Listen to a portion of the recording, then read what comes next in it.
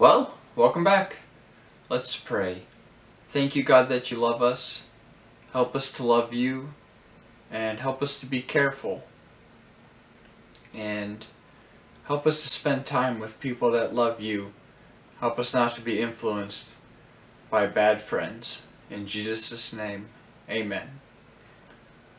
Well, the homework was to finish reading the book of Psalms, reading chapters 148, 149, and 150.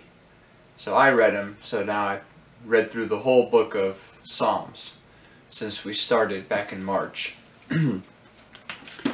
Well, today's verse is in the book of 1 Corinthians, chapter 15, verse 33. 1 Corinthians 15:33 says, "Do not be deceived.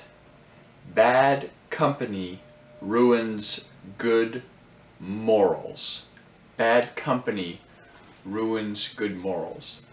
So as school is starting again and you're going to a new grade, some of your classmates you know, some of them you maybe don't know, or some of the other kids in the school that you're going to you might not know.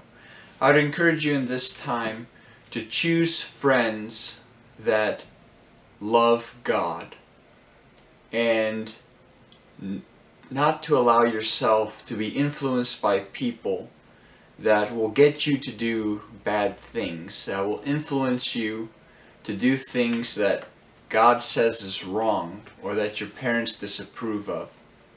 It's very important that you be careful who your friends are, because over time you become more and more like the people you spend time with.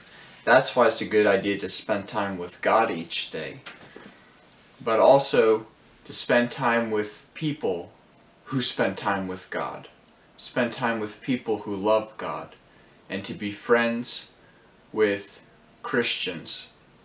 And to be careful that you don't become best friends with a person who is not a Christian and then that person influence you to start serving the devil just like that person does. So please be safe.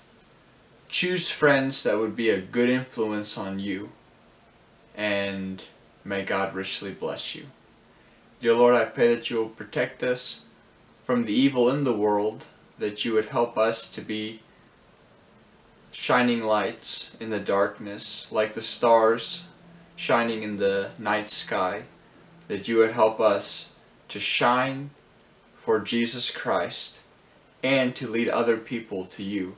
Protect us, please, Lord, from bad influences. In Jesus' name, amen.